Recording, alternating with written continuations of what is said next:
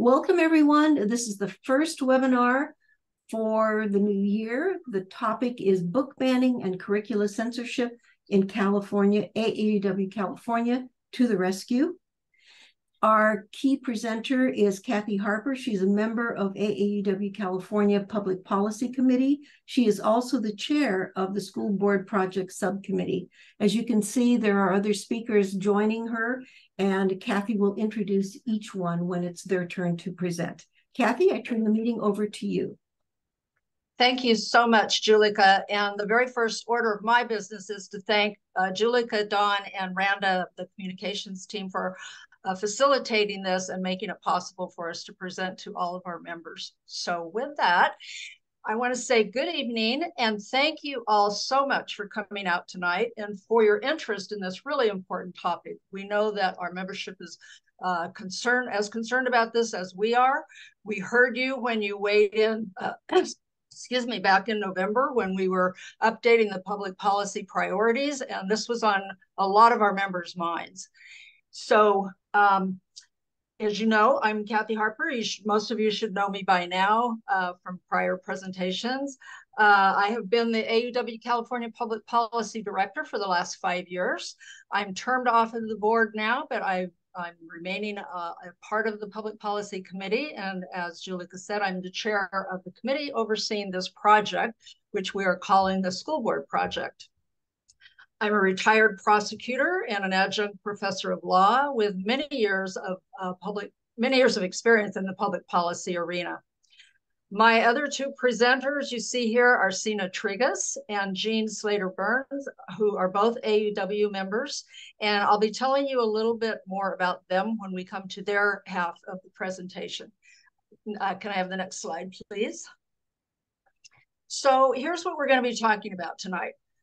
First, we'll define the issue and provide you with an overview of the challenges that we're facing as a nation in this arena. Next, we'll bring you up to date on what's happening in California and what the AAUW California Board, and specifically the public policy team, is doing about it. Finally, we'll talk about how you all can get involved, which is what you're really here for tonight. We're going to end with several action items for you. The first one will be supporting candidates for school board races, and my portion will conclude with answering the question on everybody's mind: can we really do that? The second action item is we want you to be a voice for our message at school board meetings. This is where Sina and Jean will take over, and Sina will help you understand the role of school boards and share a proposed script with you if you choose to participate at that level. And Jean will provide you with tips on how to make your experience professional and stress-free. Next slide, please. So I think a little humor is always a great way to start a serious conversation. And I particularly like this cartoon for two reasons. One, it perfectly encapsulates the first prong of our three-prong issue. And I'll get into the other prongs in a minute. But it encapsulates the first one, which is book banning. And then the sub-message that entering a bookstore may provoke your thoughts is exactly the message to all of you.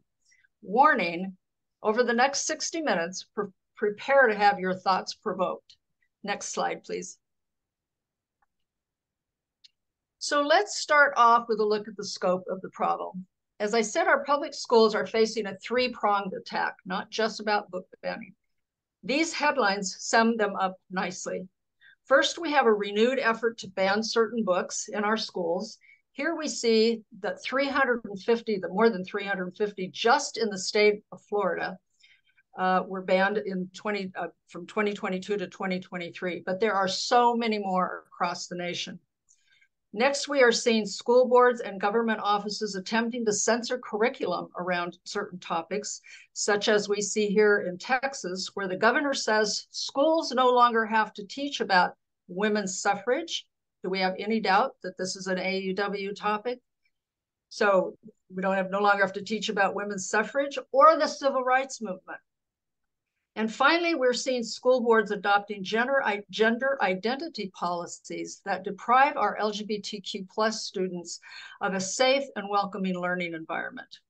This last one also confirms that these issues aren't occurring in just a couple of states like Florida and Texas, but across the nation, as we'll also see in the next slide, which can come now. Thank you. So here's a little snapshot of what's going on across the US just on this issue of book banning. From June through December of 2022, 21 states representing 66 different school districts have instituted book banning, which includes 1,447 books among them all. That's 874 unique titles. And the cartoon provides a succinct message as well. Banning books for any reasons is a really dumb idea. Next slide, please. So how did this all get started? Book banning and censorship are not new phenomena for sure. We all know that. How some of you may remember Tipper Gore in the 80s and her efforts to label music albums she and her group found inappropriate for young ears. But what is new and what is particularly dangerous at this time is that current efforts are targeting our public schools and our youth. Students are being prohibited from reading certain books, learning historically accurate information, and participating in certain activities, with the primary goal being to infiltrate school boards across the nation and install members who support these odious policies. So I'm wondering how many of you have heard of this group, Moms for Liberty. They're not the only ones, but they're a group that we're going to focus on a little bit of attention on tonight for several reasons that you'll see. Moms for Liberty began in Florida, where else, as a grassroots movement during COVID to protest school shutdowns and mask mandates. After that all started dying down in 2022, they looked at this fairly massive movement that they had built up and started looking for new causes to unleash it on. Question is, just how powerful are they? Next slide, please. Here's an article that helps us understand that and answers that question. The article says that since the group's founding in Florida in 2020, I'm going to now come down to where I've highlighted here in yellow, it has helped install 275 of its favored candidates on school boards just in 2022 alone.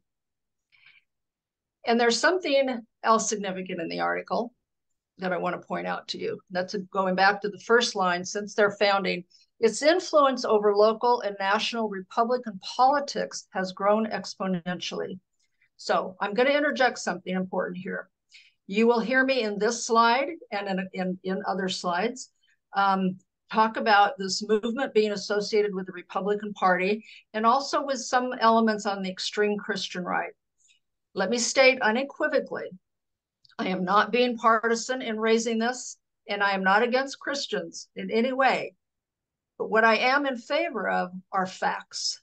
And the facts are demonstrating conclusively that the Republican Party is putting a lot of money and political power behind these groups and their efforts, as are some influential pastors in many of our communities. Next slide, please. To further demonstrate this, here on the left, we see that one of the co-founders of Moms for Liberty has been entrenched in the Florida government. And on the right, this is a snapshot of 6 different Republican candidates who are appearing here at CPAC, the Conservative Political Action Committee. Sorry, for blank for a second. And each one of them, in their turn, are asking for an endorsement by the Moms of Liberty. So that's kind of what's going on across the nation. But what about right here in True Blue, California? It could never happen here, right? Next slide, please. Well, once again, the headlines tell the story. Over here on the left, we see, on my left, we see in Glendale, in Los Angeles County, groups are fighting each other to the point where the police have to be called in. What are they fighting over? A high school wanted to acknowledge Pride Month on campus, and this is what resulted. Down in Riverside County, over here on the right, Temecula School Board meeting erupts in chaos, forcing law enforcement again to step in. What are they fighting about in Temecula? They were battling over the inclusion of a reference to Harvey Milk, the first openly gay member of the San Francisco Board of Supervisors, in a social studies textbook. This effort was led by the pastor of the local megachurch there in Temecula. In Chino, which was also spearheaded by a local pastor, in Corona and Orange and Rockland, school board members are adopting policies to restrict certain activities of transgender students. It is here, my friends. It is here. Next slide, please. And they are literally here right in my backyard. Excuse me. I just moved to Cambria recently up on the Central Coast, and I'm part of San Luis Obispo County, and I wake up one morning to this headline: Moms for Liberty start their first California chapter in San Luis Obispo County. The important thing here is that the group is looking for more interested local moms to start subcommittees, attend school board meetings, meet with board members. So, sorry. Oh, I'm so sorry. I'm looking at something different. Okay. So they're here and they're on the move and they're working it. So next slide, please. And some of our Republican government officials are just as involved as those in Texas and Florida. Here's an article in the LA Times talking about the efforts of Republican Assemblyman Essayli, E-S-S-A-Y-L-I, I think it's on here, yeah, stating basically that since we Republican legislators can't get anywhere in the Assembly, we are taking, or in the legislature, we are taking the fight to the school boards. That was his direct quote, that we are shifting focus to shape school boards up and down the state. He's introduced a bill to require schools to alert parents if a child identifies differently from what was on their birth certificate. It failed, but he has pressed the cause with school boards in Chino and Murrieta, and is working closely with groups like Moms for Liberty, who oppose legislation, even just simple things like making it a misdemeanor to harass a school official, or to allow districts to do training on cultural competency.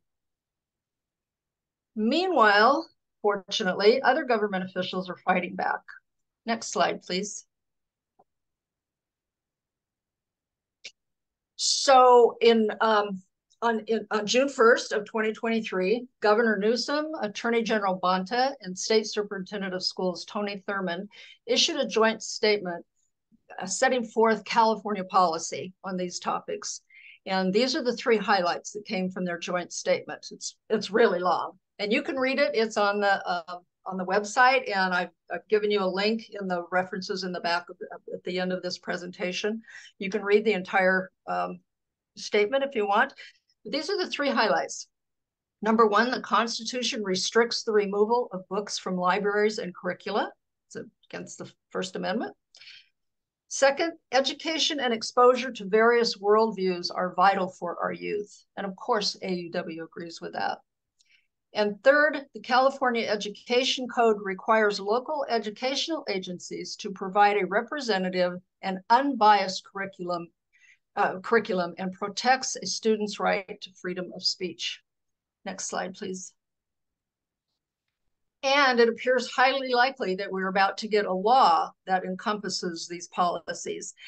Assembly Bill 1078 was introduced a couple of months ago, and it has already passed both houses of the legislature, the Assembly and Senate, and it is sitting on the governor's desk as of this moment. I don't believe he's signed it yet, but we have every reason to believe that he's going to, since he was instrumental in writing it. So what is AB 1078 about? Three things that you need to know. It would require the Department of Education to assess whether the local educational agency has complied with state laws requiring public schools to provide pupils with comprehensive, culturally competent, and accurate instruction about the history, experiences, and viewpoints of people from different communities in California. Second, it would require the Department of Education by July 1st of 2025 to develop guidance and public educational materials to ensure that all Californians can access information about educational law and policies that safeguard the right to an accurate and inclusive curriculum. And finally, and I think this might be the most important part, is that it actually provides sanctions.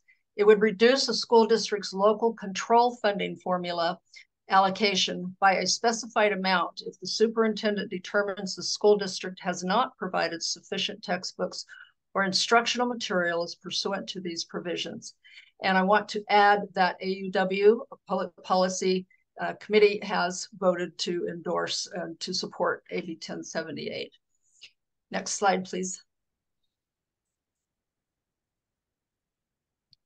So now it's our turn. This is the part where we say in our title, AAUW California to the rescue. We are not going to sit idly by while this is going on. What are we doing? We have formed the school board project. This is a subcommittee of the Public Policy Committee. The board has authorized its formation. While all of this was going on, I'll give you a little history on how we came to be. While all this was going on, we were approached by an organization called Equality California.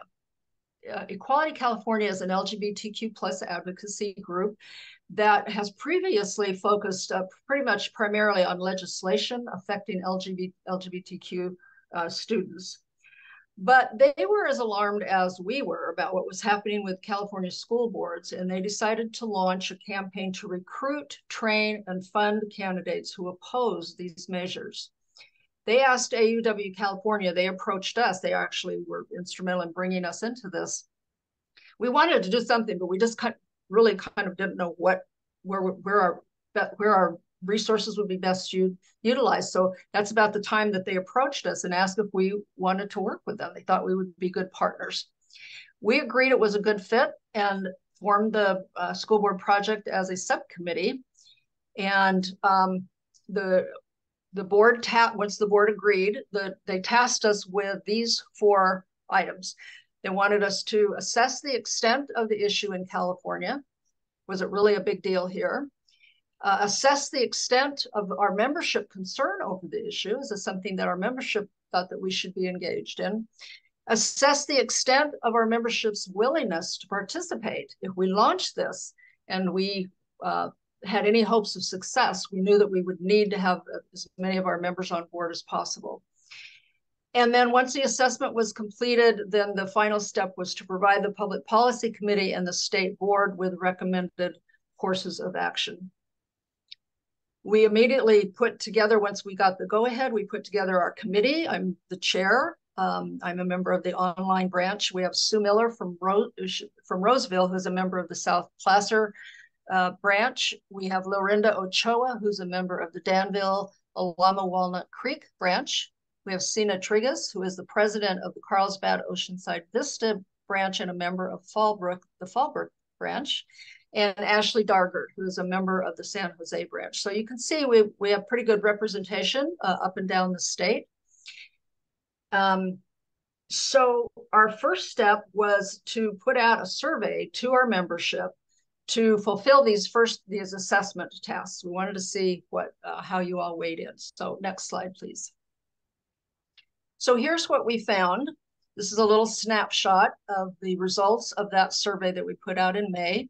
We got 83 of our members weighed in. Of those, they represented 65 branches. We had some duplicates, different members from the same branch might have responded. So we had 65 branches represented. That's over 50%. That's a really good turnout. We were really impressed with that. And those 65 branches represented 95 distinct school districts throughout the state. We wanted to know, do you think this is a current issue in your districts? And of the 65, 24 said that they felt that it was, 18 said definitely they were aware of it being an issue, and another 6 said it might be. They just weren't sure. We asked, do you think this might be an issue in the future? Do you have some reason to believe that it's coming to your district? Or do you live in a district where you think this kind of thing might take hold? 37 of our respondents said yes to that, 11 definitely yes, and 26 maybe. And then we asked, would you be willing to be involved in a project to do something about this? Are you willing to help out in some way? And this was a great response. Almost all of our respondents said yes, they wanted to help. 27 said definitely. 33 said maybe. And of course, we hope after this presentation that we can turn those 33 maybes into definite yeses along with all the rest of you on here. So I'm not going to go over the final three columns at this time. I'll come back to that, but go ahead and give me the next slide if you would. So based on this response, we felt that this was definitely something our members wanted us to be doing, and they wanted to be doing it with us. So we decided to move forward with the project. We assigned each of our committee members, you don't see my name up here because I'm busy doing other things, but the other 4 committee members, we assigned them to act as a liaison to certain branches. So the branches that we were immediately concerned with are those who answered yes on the survey, that they thought this was a current issue or was likely to become one in the near future. We felt there was more urgency there.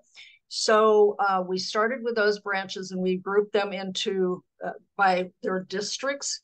I've got up here IBC/district. I know you're not all in an IBC, so these either represent your IBC or a district that your branch might be located in. So you can see who your liaison is. And I just want to interject here, don't sweat it. This is going to be available to you. I'll just let you know now, our committee has put together a school board project toolkit that has already been posted to the website. It's under public policy toolkits.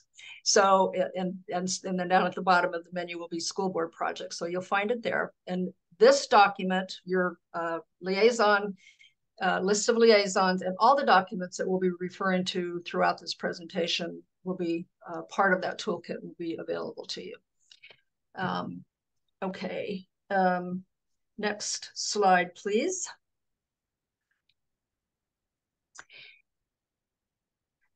All right, and then again, pursuant to the results that we got from the, oh, I'm sorry, I wanted to say one other thing about the liaisons. So they have already contacted, you don't have to go back to the slide, but they have already contacted the branches that have currently waited on the survey. And if you, after this presentation, if you decide that you want to become involved, we invite you to take the survey. You'll be getting the link for that.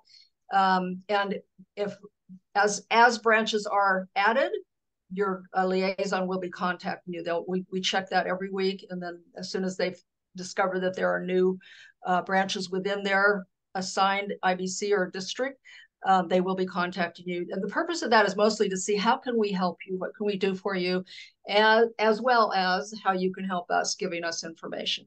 Okay, so based on the results of the survey, we came up with the 4th task, our recommended courses of action. So this involves several things. The first one is that, ask your board to endorse the candidate. Actually was repeated down under number 4. It's not a separate category, it's part of number 4. But the first one actually I want to talk about is we want to encourage our members to identify potential candidates in their districts and to submit their names to their assigned liaison. So there's three basic things that the school board project consists of. And it all has to do, they all boil down to, we want school boards that represent our values of diversity and inclusion. And we want to fight against this influx of power and money that's going to candidates who are more regressive and want to do just the opposite. So all of our recommended courses of action are built around that final goal. So we want to achieve that in the following ways. So number 1 is we want to encourage all of you to identify potential candidates in your district. And we're looking for candidates who share our values and who are qualified. Of course, that's the most important thing. We want to make sure that they are qualified to make educational decisions about our youth. So we want candidates who have some sort of educational background. And then we're asking you, once you have done that, we're asking you to submit their names to an assigned liaison. We have also, as part of the toolkit, we have developed a script, a little sample script. If you're nervous about, how do we approach a candidate? What do we say? We've developed a sample script under 3 different scenarios, and you'll find that as part of the toolkit. So that should help you. There's lots of ways to find and identify candidates. One of the most important ones is going to school board meetings, listening to who's there, who's speaking, even members of the audience who get up and speak with authority and seem to know what they're really talking about and seem energized by the topic. That might be someone to approach afterwards. Talk to current school board members that you might know, see if they have any referrals. Talk to friends of yours who are in other civic or social justice oriented kinds of organizations and ask them if they have any good candidates. So once you've identified someone who you've spoken to and they've said, yeah, I might be interested in that, we're asking you to submit that to your assigned liaison or put it in the survey. And then the school board project member from the committee will submit that name to an appropriate coalition member for, hopefully, I should have put that in there, hopefully financial and training support. Here's kind of what happened in a nutshell. We were going to partner with Equality California. The partnership consisted of us finding them candidates and then them taking our candidates and providing them with training and financial support. We very, very recently found out that actually they are only going to be supporting candidates who themselves identify as LGBTQ+. So we may not always know that, of course, and we're certainly not asking you to go out and ask potential candidates for that information. But if you happen to know that a candidate has self-identified as LGBTQ, then we would definitely pass that information on to Equality California, and they will continue to work with us in terms of providing financial support and training. But learning that caused us to kind of start looking around to see if there were other organizations that we could partner with. And we've learned that there are a lot of organizations out there who are doing this work. There's a list of them at the end of this presentation. Yes, the question just popped up about who were one of the members that we're coalitioning with, and we are. Sorry, it went off really fast, so I don't remember exactly the name of it. But anyway, that list is in your references and resources. And if any of you have any other names of potential coalition members, please pass those on to your liaison. We're right in the process of trying to gather that information. That what we're really looking for. There's all kinds of training materials that are available to a first-time candidate. So I'm not as worried about the training issue, but we would like to find an organization that could help with finance their campaigns. But right now, we're not promising anybody that. We're just telling them that we'll pass their name on to an organization that might be able to provide some support for them. All right, so once a candidate has been referred and they're accepted for the project and they have officially declared their candidacy, then we would ask all of you, we want to encourage all of our members to support their campaigns in a number of ways. Here's a number of ways we're giving you that you can do that. First is ask your board to endorse the candidate. And again, you're probably all right now kind of nervous, like, oh, can we really do that? I thought we didn't endorse candidates. So hold your britches. We're going to come back to that in a minute. A number of ways you can help introduce your candidate to the community, such as hosting a meet and greet at your house, distributing flyers, helping us with a social media blitz. Now, that's in the process of being developed. We're going to be working on that over the winter and hopefully have our social media materials ready to go by spring. And that'll eventually be made part of the toolkit and be available to all of you. And a number of ways that you can volunteer to work on a candidate's campaign. And then the final way is the final course of action that we developed was to encourage our members, all of you, to attend and speak out at school board meetings. Some of you are going to be nervous about this. It's not, maybe not your thing, but if you aren't going to feel comfortable speaking out, we ask you to at least attend and kind of be our eyes and ears in your communities and report back to us what's happening in your districts. But we really hope that you'd be willing to stand up and speak out and deliver our message. And Sina and Jean are going to be really, really helpful in their portion of this presentation in making you feel more comfortable in doing that. All right, next slide, please. So now that you know what we're doing, I'm going to wrap up my portion by telling you why we're doing it and under what authority we're doing it. So, Julika, can you go back? I think we should be on slide 20 now, not 21. Yeah. So thank you. So why are we involved? Is this really something that AAUW wants to take on? How do we fit in all of this? Well, the first thing I want you to be aware of is that research has shown that approximately 41% of banned books feature LGBTQ themes, main characters, or significant supporting characters.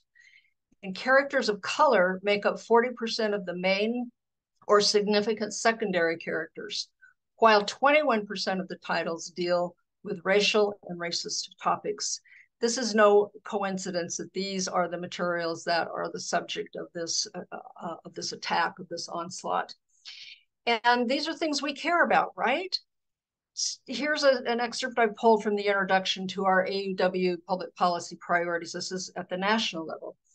AAUW believes that high-quality public education is the foundation of a democratic society and the key to improving economic prosperity and gender equality. We support academic freedom, civic education, protection from censorship, and bias-free education.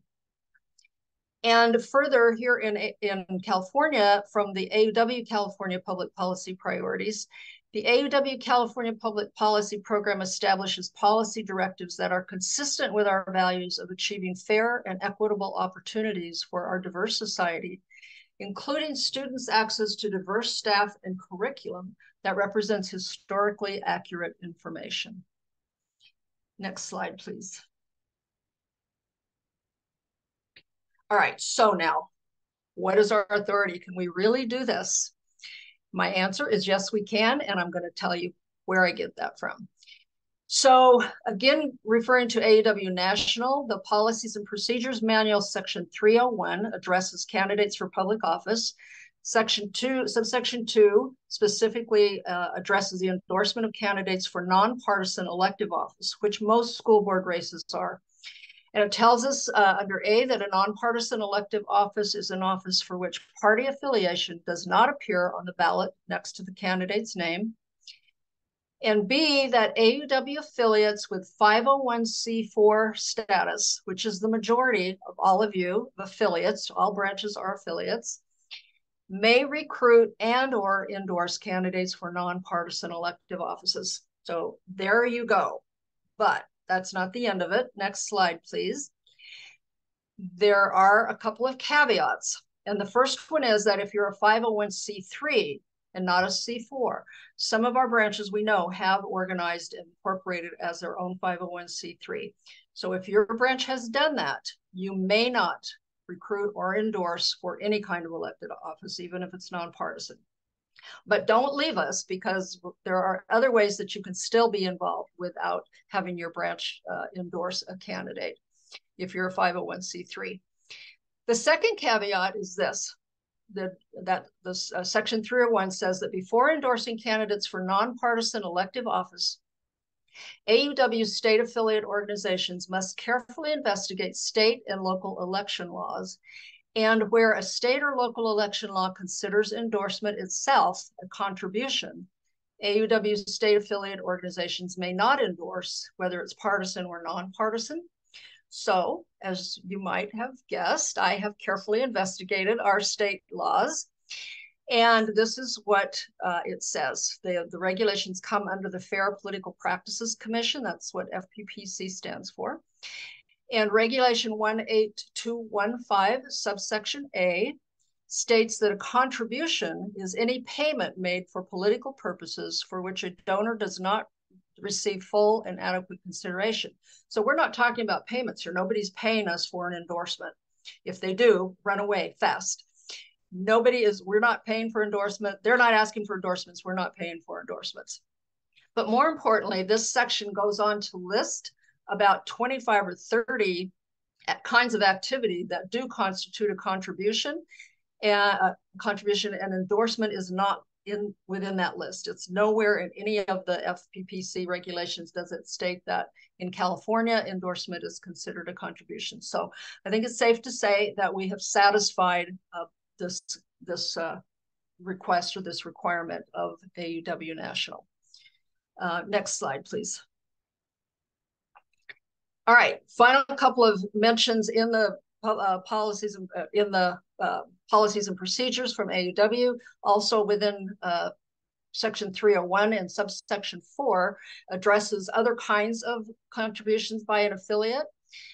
It states first that the AAUW affiliates may not contribute money, that no donations. You cannot, your branch cannot make a monetary donation to your preferred candidate.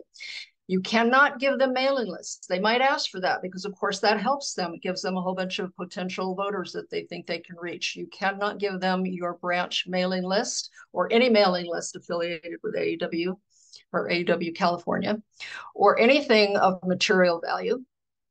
So that's the first one. The second one is a little more important because I have, in the prior slide, I have asked all of you to get involved in your preferred candidate's campaign. I've given you some things that you can do. Here's another little caveat, however. Most of these things you cannot do, this is an AAUW rule, you cannot do collectively as an official AAUW affiliate sponsored activity. So for instance, if your candidate was hosting a rally on behalf of their candidacy, your branch cannot go and set up a table and at that table display your AAUW banner and pass out flyers or other campaign material on behalf of your candidate. That would be an affiliate sponsored activity. AAUW says that's a no-no. But you can still do every single one of those activities that I outlined as an individual on your own, even though we're asking you as an AAUW member because we know you share our values, we're asking you to do it, but you just cannot do it as a group branch activity. And here's the final one. AAUW affiliates may not publish paid or unpaid partisan political announcements or advertisements. So again, since this is a nonpartisan, these are nonpartisan elections, you may then publish announcements and advertisements in your affiliate publication. So that means once your branch has decided to endorse a candidate, you can put that endorsement in your newsletter. You can post it on your website as well. And FPPC provides specifically that uncompensated messages on social media are not considered contributions. So that would be perfectly permissible. All right, my final slide. I'm going to wrap up here. If you go to the last slide for me, thank you. I have one final ask of you. Please send information on any and all of these activities that you decide to get involved with to your assigned liaison. These include if you have contact with a potential candidate and what the outcome of that is. Did they agree? If they didn't agree, you don't have to worry. But mostly what we're concerned with is if you have someone that you talked to and they said, yes, they're interested, they might say, I'm not committing, but I'd like more information. They may say, yeah, I really want to do that. How do I do it? Send that information to your liaison. Give them their name, the candidate's phone number, and email, both ways to connect. And then a brief summary of their qualifications. So these are things, of course, when you approach the potential candidate, you're going to have to get this information from them, what their qualifications, what their background is in education is what we're really looking for. And then if you decide to engage in any of the campaign support activities that I've outlined, please let us know about that, what you're doing. And then if you decide to attend a school board meeting, let us know. Just if you attended, even if you didn't speak, please let us know that you attended. If you did speak, let us know that. And then Jean is has in her work with the League of Women Voters, they have launched a project that involves kind of analyzing what's going on, keeping track of what's going on at school board meetings, and they put together a checklist, and she's going to go over that with you. And we're going to ask you to take that checklist with you to your school board meetings, fill it out, and send it to your assigned liaison. And finally, if you haven't taken the survey yet, please do. And phew, I'm done. That's a lot of information, I know. We're going to open it up now for questions. And as Julika said, please keep your questions to just this section of what I have already asked, because likely anything else is going to be covered in the next section. So, do we have questions? Oh, okay. Well, let me, this is Dawn Johnson speaking, and let me bring forward a few questions that have popped through. First of all, I want to mention that several people have suggested some organizations that you might consider partnering with, or they're wondering if you've been reaching out to some of these organizations that are doing some of the same work. And so what we have done is suggested that they submit that information to the liaison that you've identified for them, so that you guys can run with that. And failing that, I've suggested they might want to give that information to you about suggested organizations. One organization, though, that's been asked, that's a large one that you might want to address is, have you been working with the California School Boards Association? We have, I have contacted them and I have not heard back from them. So I can't say we're working with them, but they are definitely on our radar, as is the California Teachers Association. Okay, great. A couple of questions have come in. The first one I'd like relates to AB 1078. And I'm going to read this directly rather than paraphrasing to make sure that it is a correctly phrased question. Does that third specification of AB 1078 introduce incentives that punish the victims, slicing LCFF funds from those kids who need it, while their school boards are victimizing them for political grandstanding? It's a mouthful question. I think I understand the question is that by slashing funds, will students in the long run be jeopardized or penalized by having fewer funds available? I think that's a really good question, and I have to be honest, I haven't looked at it from that standpoint, but I think it's a viable question, and somebody from either I or somebody from public policy team will take a look at that, a closer look at that, and get back to you. I think that's all we can do right now, because I don't have 1078 in front of me. Okay. We're asking, what if the branch is organized as a 501c3? Are you encouraging branches to be organized as a 501c4? Or both? Well, I can't say that, as a general rule that you should change your nature of your incorporation, but if you want as a branch to get involved in this, you cannot do it as a branch, as a 501c3. So that would be a decision that your branch would have to make, is how important is it to you to do this work versus whatever the reason was that caused you to incorporate as a 501c3 in the first place. That's really going to have to be a branch decision. Okay, we have, let me scroll back here. While school board positions are nonpartisan, many candidates do seek endorsement from a political party. Will we be able to endorse a candidate that does receive such an endorsement? We can, but we will not work with that organization. For instance, some of these candidates will be likely endorsed by, if not the state Democratic Party, but by maybe local city Democratic parties. We would not get involved with that, at that level. Like, I wouldn't suggest that you go to a Democratic Party meeting to try to find candidates. It's a fine line, and we have to be careful. So we have to rely on our members' good sense and good judgment and discretion, keeping in mind that we don't want, we don't want this to be seen as a partisan, because we're only involved at all because it's nonpartisan. So, if you have a situation that comes up and you're not sure about it, just send me an email, and I'll parse it, and I'll look at it, and our public policy chairs will look at it, and we'll let you know if we think it's something that crosses the line. Okay, thanks, Kathy. A couple more questions regarding 501c3 status and what's allowed. If we are a 501c3, we could still hold educational activities such as candidate forums, ask questions about candidates' positions on books, et cetera. Is that correct? That's exactly correct. Yeah, the main things you can't, there are two primary things you can't recruit or endorse candidates, and you can't, well, none of us can do any campaign activities as a branch. Those are the no-nos. Okay. And while we may not be able to represent a particular branch, may we show up at school board meetings proudly wearing AAUW California t-shirts? Absolutely, because that's not connected to a specific candidate. As long as you don't stand up there and say I'm here to endorse or speak on behalf of this candidate. Absolutely, we would encourage you to. That's one of another added benefit of this project is that it gives us an opportunity to get our name out there and to let the community know and the public know that this is an AAUW concern. So by all means, the attendance at school board meetings, as long as you keep the candidate's name out of it, you can do whatever you want as a branch.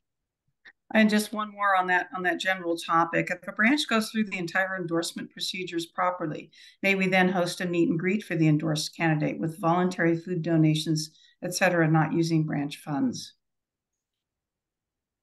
I would be wary of using your meet and greet to solicit donations yourself. If the candidate wants to do that separate from you being involved in it, I think that's getting too close to the line. I would suggest that you not get involved in soliciting donations. What I'm really encouraging you to do is give them a forum where the community can meet them and they can get their name out there. Great, thank you. Slightly different topic, about two more if we have time. Twice you referenced that candidates should have a background in education. Can you explain what you mean by this and why have you articulated this as important? The reason, I'll take the second one first. The reason that we've articulated this is that when we talk about, we want to solicit qualified candidates, it's not enough just that they share our values. That's what our focus is on, of course. But we want school board members who know about education and who are qualified to make educational decisions on a number of topics. These aren't the only kinds of issues that they're going to be confronted with. And we want to make sure that we have qualified people on our school boards who can deal with a whole host of issues that confront our youth. And so candidates who have been educators themselves, if they've been teachers or if they've been in administration at some level, and share our values, that's the best candidate that we could hope for. So again, we don't want someone who who has no background at all in education just because they share our values. We want to make sure that they're qualified and know what they're doing. Thank you. Great answers as always, Kathy. One more just broad question, and then I'll turn it over. Someone has asked, what would it take for us to start our own school board project to train candidates? I don't see any reason that you can't do that. When you ask me what it would take a commitment and willingness. You can use any of our materials, but most importantly, you have to know what you're doing. So you have to make sure that you have studied the materials. As I said, there's a lot of training materials available. There's a great organization that I have listed on the references. It's SJC. Social Justice the conference, I think is what the C is. And they have on their website, they have a fabulous training module. And it goes all the way from, how to get your campaign started, all the rules, all the deadlines. I mean, that's really what all you'd have to do is point your candidate in that direction, and they can pretty much train themselves. The training that Equality California was going to provide was very formal. It was actually classes it's through a group called Victory Fund.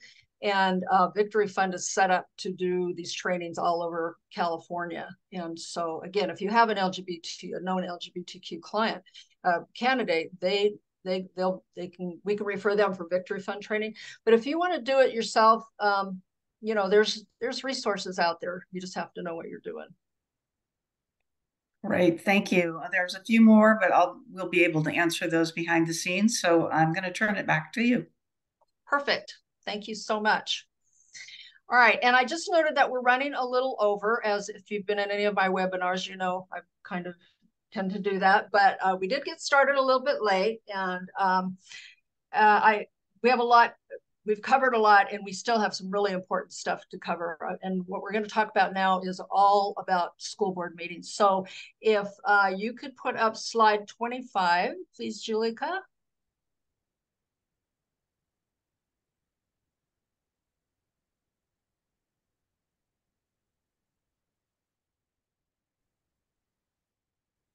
Sorry, I'm off one. All right, so now we're going to talk about this important aspect of this project, is going to school board meetings. And for those of you who have agreed to or plan in the future to attend school board meetings, you're about to find out what to say and how to say it from two speakers with superior qualifications to address the issue. First, you're going to hear from Sina Trigas. She is currently co-president of the Carlsbad Oceanside Vista branch of AUW and is also a member of the Fallbrook branch. She recently retired from her position as an adjunct professor of U.S. history at Palomar College. Prior to that, she taught AP history in Vista High Schools, where she was also the social science department chair, was president of the San Marcos Unified School District, president of the San Diego School Boards Association, president of the Carlsbad Library Board, and to boot served as a political consultant for candidates running for local nonpartisan races. She should run, right? We should all get her as one of our candidates. I think she's been there, done that, though. All right, and then you're going to hear from Jean Burns Slater. I said her name backwards last time, sorry. Jean is a retired public school educator also, having begun her career as a secondary teacher of English and home economics in Riverside County before moving to San Luis Obispo, one of my neighbors, where she worked for San Luis Coastal USD for 24 years as a middle school teacher, high school teacher, assistant principal, and principal. Upon earning her doctorate in education from USC, she followed a career path that took her to Marin County as a school district associate superintendent, and then San Benito County as a district superintendent. Once retired, she moved back to San Luis County and has served in various interim administrative positions, along with coaching school administrators. Jean is also a member of her local League of Women Voters chapter, and her presentation is a product of a project that they are doing around civil discourse at school board meetings. So again, prepare to have more thoughts provoked. And with that, take it away, Sina. Thank you. Next slide, please. Okay, before we get into this, there's a lot of confusion out there as far as who's in charge of our public education. And unlike most nations, we have a constitution, a federal system that separated the powers. And in fact, the 10th Amendment, and I'm doing my US history kind of thing right now, but powers not delegated to the US by the Constitution nor prohibited by it to the states are reserved to the states respectively or to the people. And so it's up to the states. And each state has its own system, public education system, and it is controlled by the state. And so the first thing that we have to look at before we look at the local boards is the actual role of the State Board of Education in California. It goes back to 1852. We place it in our state constitution in 1884. And it is the governing and policy-making body for state public education. It is responsible for adoption of statewide academic standards for content and student performance, adoption of curriculum frameworks, and adoption of instructional materials for K through 8.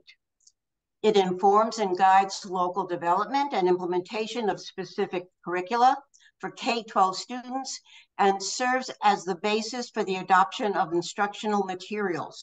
So they would then look at the instructional textbooks, supplemental reading, give a list of what is aligned with the curriculum, with the standards, with the framework, and then the local boards would then make their decision. Next slide, please. Okay, so role of the local school boards is instruction. According to Education Code 240, it requires governing boards of school districts to adopt instructional materials in accordance with state code. Local governing boards shall provide substantial teacher involvement, and they're usually piloting these approved by the state textbooks and supplemental material. And they promote the involvement also not just of the teachers in their piloting, but also getting parent input and community members.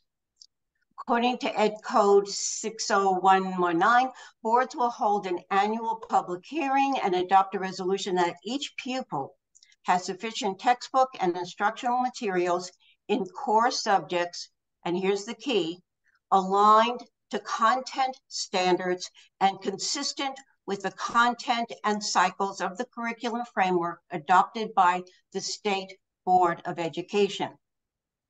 Textbooks and instructional materials are reviewed and recommended by the instructional, it's called the Instructional Quality Commission, and then it is adopted by the State Board of Education.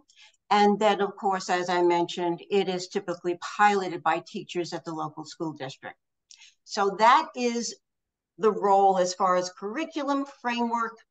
The state establishes the criteria, the content, what we want to be taught in the schools, and then the local districts would, of course, have to abide by that framework.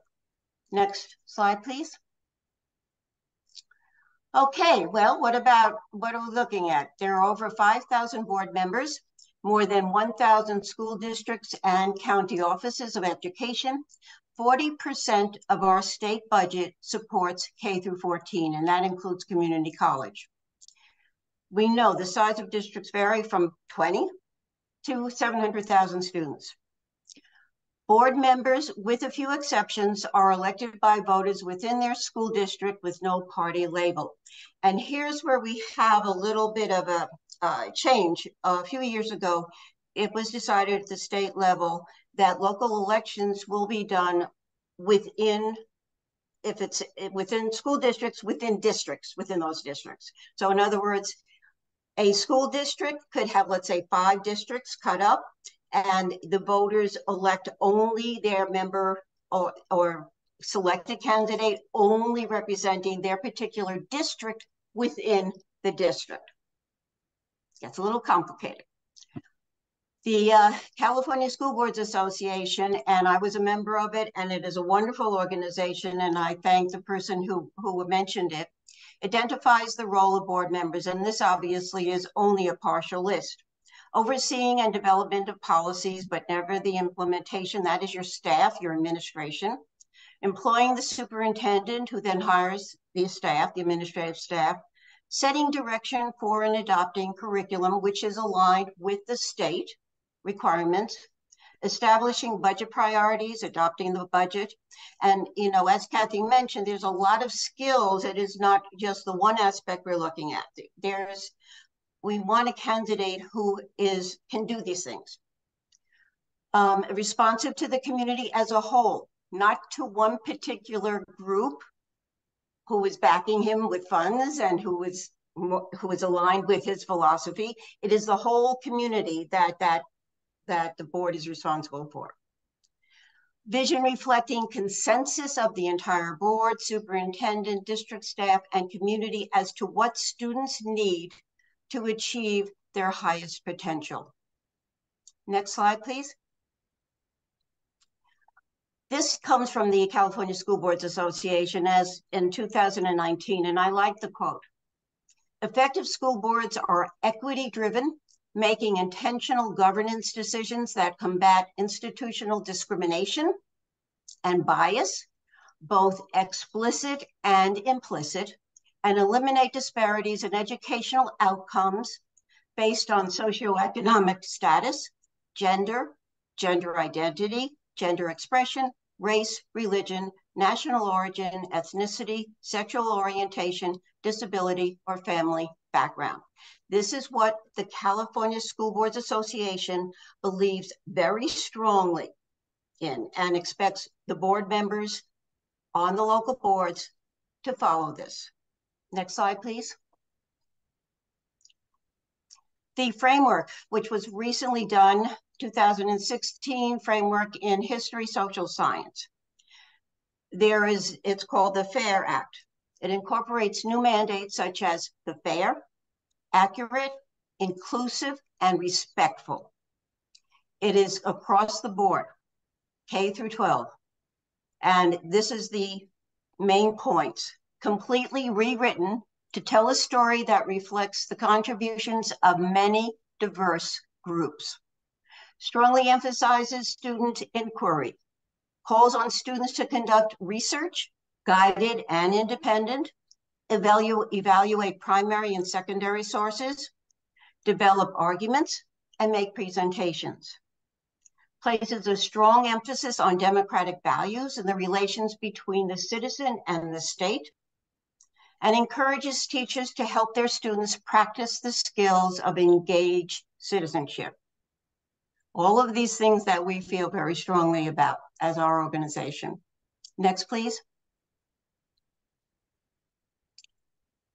So now that I've kind of given you a little bit of background on this, this is when, as Kathy said, we would love to have you go to the actual board meetings and to speak. And to assist you, if you would like, we have a script. It's a general script, and again, use the parts that you feel comfortable with. But one of the things I want to emphasize, well, actually two things. Number one, you're representing AAUW. I'm not representing Senatrigas when I speak in front of the board. I have a lot more power when I say I am here speaking on behalf of AAUW, and that really has to get across. Okay, the second thing is referencing ed codes, referencing things that specifically address whatever the issue is that is being discussed that night, that specifically would say, hey, wait a minute, you're not quite following what the ed code is asking. So this script is kind of, intending for you to do this. So the first thing in mind, and also usually if it's a crowded board meeting, which it probably will be if it's a controversial issue, usually you are given 2 to 3 minutes, depending on the board. They have the right to decide on how many. I know a recent board meeting I went to, there were 70 people speaking. Imagine, multiply that times the number of times they would be speaking and so forth. So it starts here. My name is, and I am a resident in this district. My children, grandchildren attend school in this district if applicable. In my case, my grandchildren attended. But today I'm speaking on behalf of the American Association of University Women, California. AAUW supports academic freedom, protection of censorship, and bias-free education, as well as access to curriculum that represents historically accurate information. According to the California Department of Education, in California, the State Board of Education decides on the standards for all students. I point this out to remind you that local school boards do not determine those standards. Keeping this in mind, I refer to Ed Code 51204.5, requiring social science instruction to include the role and contributions of both men and women, members of various races, ethnic groups, lesbian, gay, bisexual, and transgender Americans, persons with disabilities, and members of other ethnic and cultural groups, to the economic, political, and social development of California and the nation. Next slide, please. Continuing on with the script, local school boards do not have the right to change or distort how history or social sciences are taught in our public school. And here's then where you would insert your specific issue that you're addressing that night.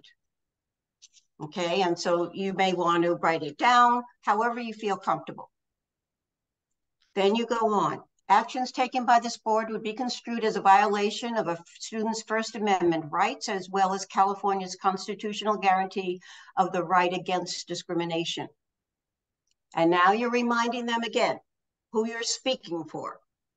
As AAUW members, we believe we must have quality public education for all students, free from hate and discrimination. We support academic freedom. We believe all students deserve a factually accurate and bias-free education. And we believe all public schools should be free from political or religious censorship. And then in bold, you're going to say, we urge the board to vote in favor of upholding those rights by voting no, because usually it'll be a no that you want, on the policy being presented tonight. And now I'm going to turn it over to Jean, who is going to talk to you on how you speak. Thank you so much. Thank you, Jean. Thank you. Good evening. I'm on video. Yes, you are.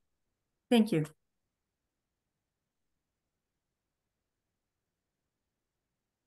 Good evening. I'm Jean Burns-Slater, and I'm president of Five Cities Pismo Beach AAUW on the Central Coast of California.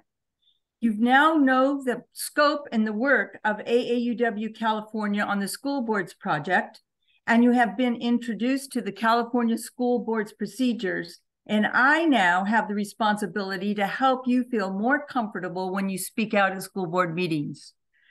Democracy requires public civil discourse.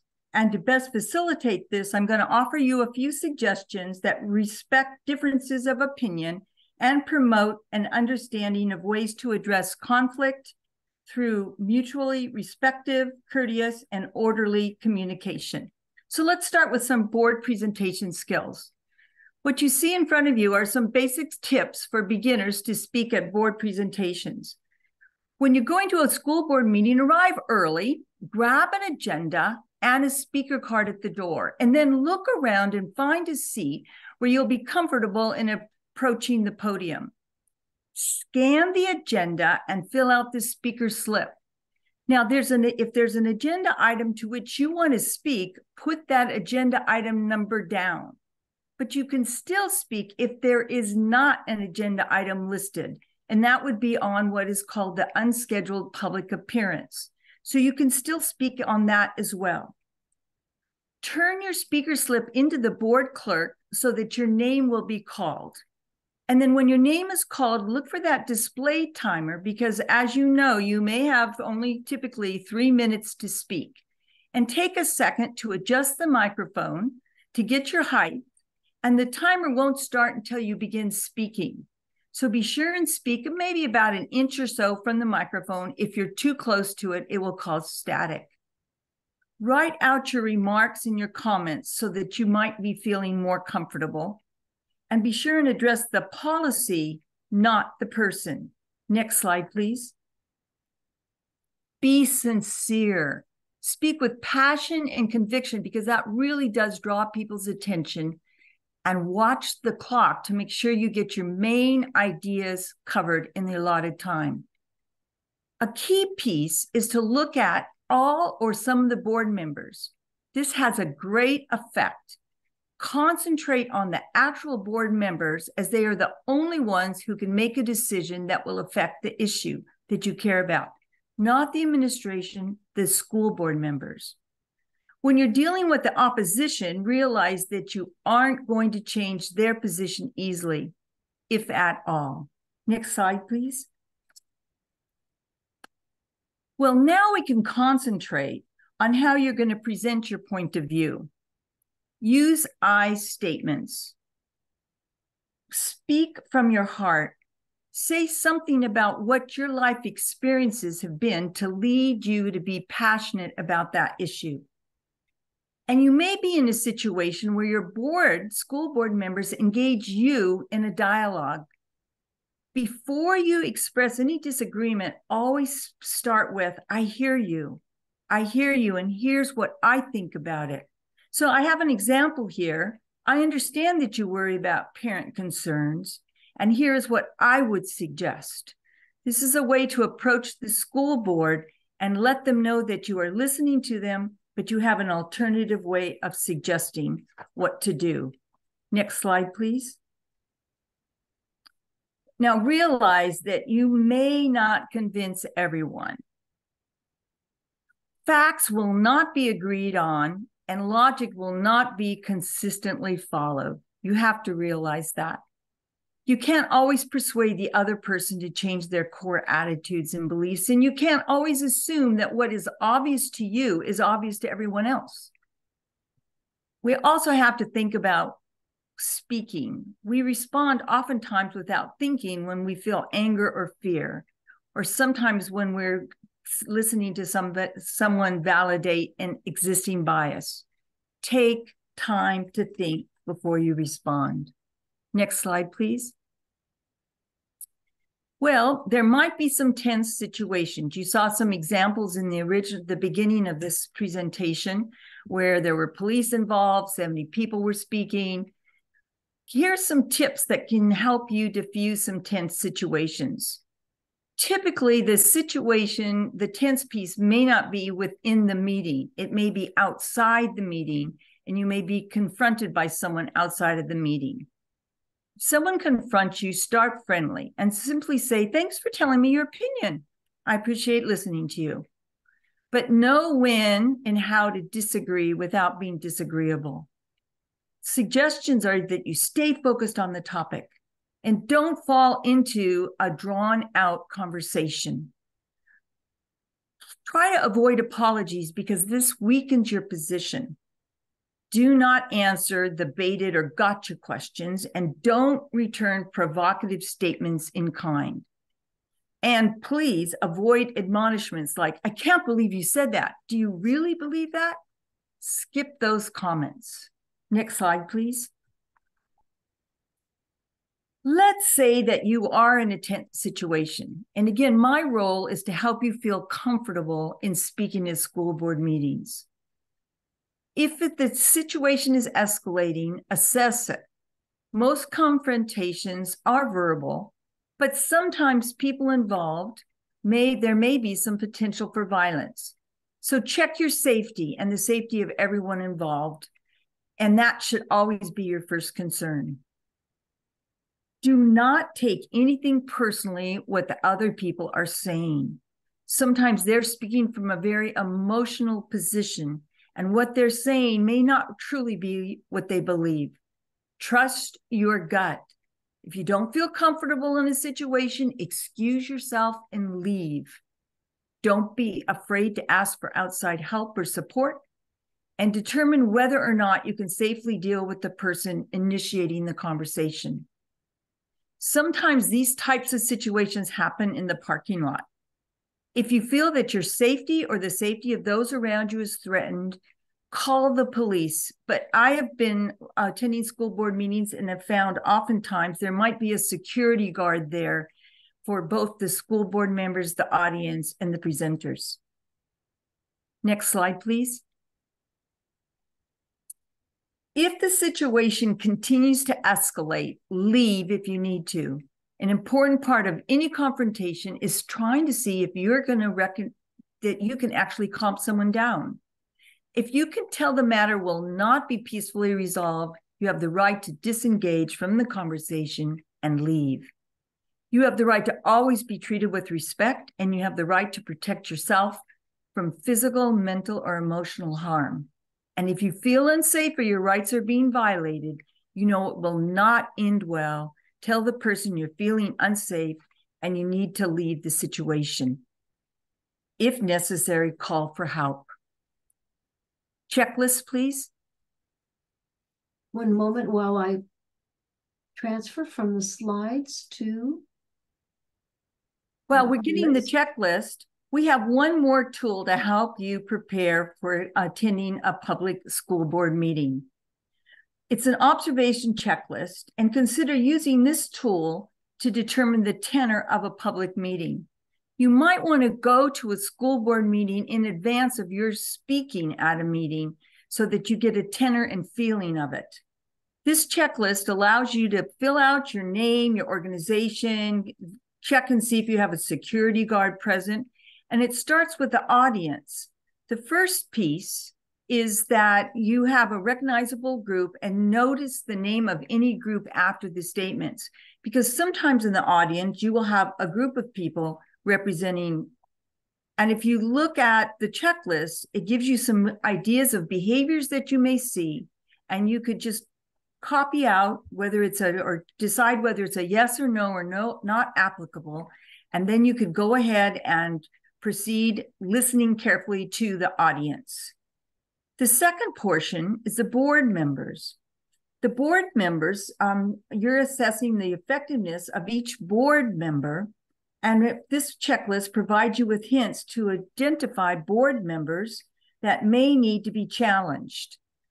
But I also want you to realize that some effective board members on the board may be considering retiring, and the need to fill those positions with quality candidates is a key piece. And this is where we really need to work on school board recruitments, because if there's a vacancy and we don't have a candidate, it will be filled by someone we may not feel is qualified. The next school board elections are November 2024. So we have plenty of time to get ready, start recruiting, and be comfortable in terms of who we might support in terms of school board members. The third section looks at the school board president, and this is important because we can see if this president has an ability to control the meeting and encourage respectful public and board member contributions. I've been attending school board meetings for the last couple of months on a regular basis, and I've seen very effective boards and very effective audiences, but they were well schooled and knew what they're doing and following their rules. By attending a board member meeting prior to speaking publicly, you can gauge the atmosphere of the board meeting, the location of the podium, the seating arrangements, and the basic agenda format. Some boards have that unscheduled public appearance when you can speak on an item that's not on the agenda at the beginning of the meeting, but others put it at the very end of the meeting. You can also note by attending a school board meeting the formality of the meeting, the presence of any security guards, if there's a welcoming attitude, and remember, you have every right to attend your local school board meetings and speak with authority. Actually, it really can be a social event and definitely a learning experience. Once you complete this checklist, as it's been suggested, you'd send it to your liaison so that they can get a sense of what's going on in your local school district and your school board. It can be a very effective and positive experience being at a school board meeting, and by looking at this checklist, getting a sense of the tenor of the board meetings, and then you may feel more and more confident in speaking. So I must say that I feel very fortunate to have been able to have this section of the presentation, because my section is very personable and gives you an opportunity to look at yourself and present yourself, as well as the specific topic you'd like to speak on. So I want to thank you very much for participating with me on developing your presentation skills and comfort level. And thank you for being part of this school board project. Kathy? Thank you so much, Jean, for that great presentation. And Sina, I want to thank you as well. I think that both of you have helped our members feel more confident and comfortable in attending school board meetings and helping us out with our project. We're going to open it up again for questions. And again, at this point, you can, if you have any further questions about the first part, you can ask those as well. But we really want to make sure we get in the questions pertaining to Sina and Jean's presentation. And then I just have one final note, and that is that if Rhonda, could you real quickly, before we do questions, could you real quickly put the slides back up? Yes, one moment. Thanks.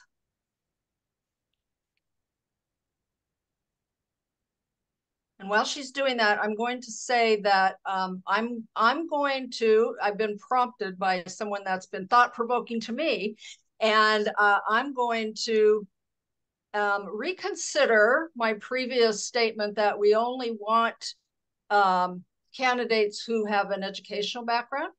I'm going to say go ahead and send us candidates that you feel would be worth looking at, regardless of their background, and we can vet them, and then we can make the final determination. But if you have someone that you feel strongly about and you think would be a good addition to your school district, go ahead and send us their name, and we'll take a look at them. The thing, if you could go to the next slide.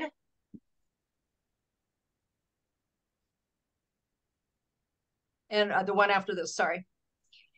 So I just wanted to point out to you all that on the next 5 slides, we have tons and tons of resources and references for you. We have the link to the survey. We have I didn't get the link to the toolkit on here, but I think somebody posted it in the chat. So you do have that now. You can find it easily in the public policy section. Here's a list of all the organizations that we've already identified and that we have reached out to and that we're hoping to continue to work with. You can go on to the next slide. Here are some organizations that don't exactly share our values. You can take a look at, get more information, for instance, about Moms for Liberty. And there's another organization that's come out of San Diego called Reform California. And they are very, very involved. It's a Republican-sponsored organization, and they're very engaged in giving financial support to candidates in the San Diego area. Next slide. Here I've listed, this is just some of the research that I've done and some of the articles that I've read that I think might be beneficial to you. You can find, it's a mix. You can find out a little bit about a lot of different things. This first one, pen.org, is an excellent organization. Be sure to go to their website and you can find out everything you need to know about book banning, what's going on and where it's taking place in the US. Next slide. This is all the resources of what's going on with California government. And while Sina and Jean were talking, I had a chance to kind of do a little bit of scanning on 1078. I couldn't find anything in the language of anything that I was reading just in that quick period of time that helped me answer the previous question, but I'm going to keep looking at that. But there's a link here and you can go and read the bill yourself. And then the next slide. Here's some groups. If you want to do community organizing within your own branch in your own area, this might help those of you who asked the previous question about what if our own branch wants to do a project like this. Here are a couple of good resources that will help you with community organizing. And then finally, there's a couple of videos on here. There's a really interesting exchange between a representative from Moms for Liberty and a member of a group called Save Our Schools. It's an Arizona project. And they do a 2-part exchange. And it's very interesting. It gives you some real insight into the thinking of both sides. And then there's one that we ended with just for fun. And if you want to take a look at that, it's very satirical. It kind of makes fun of Moms for Liberty. So some of us thought it was fun, but all right, that's it. You can go ahead and go back to full screen. And at this point, we'll take any additional questions that you might have. And thank you for sticking with us. I know we went over a little bit long.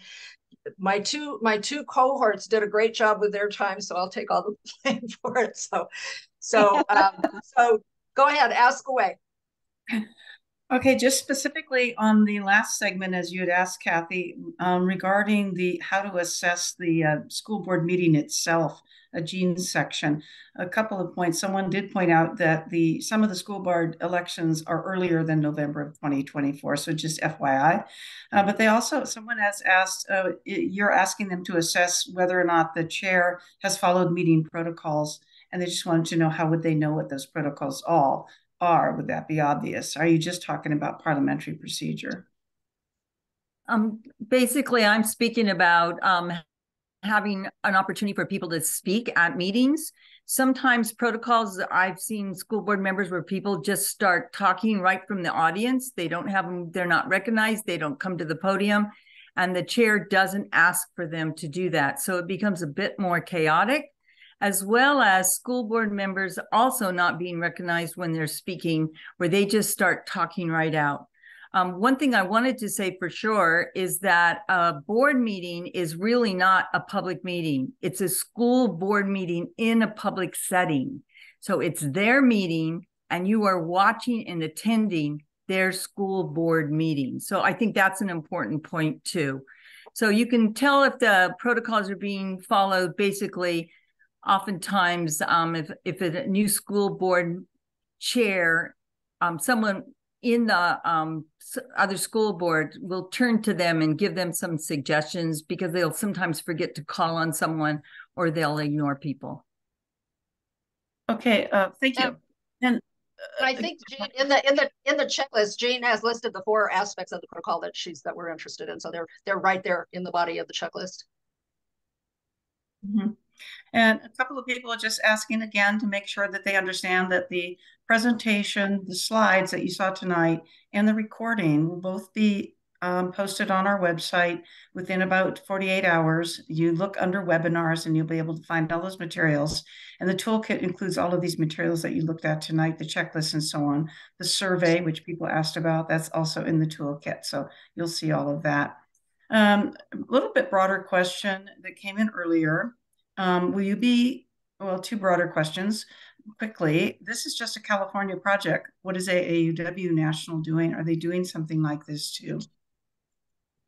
They are not doing anything of coming from AAUW National. This has been a topic at our monthly meetings of all of the chairs of all of the state public policy committees. It's being brought up by almost every single public policy chair, and we do discuss it quite extensively at those meetings, but AAUW National has not developed any kind of a project of their own, as far as I'm aware at this point. Okay, thanks. And we have some interest in whether or not the team will be creating a questionnaire or survey that they could use to ask prospective candidates to help determine where they stand on issues. We have not developed anything like that to date. It's something we can talk about within our subcommittee if it's something that we want to develop, if our members feel that it would be useful. My thinking, I guess, is that if you've identified somebody as a potential candidate, it's because you've heard them speak and you sort of know where they stand on the issues. Otherwise, you wouldn't be approaching them as a potential candidate. But that's something we can talk about.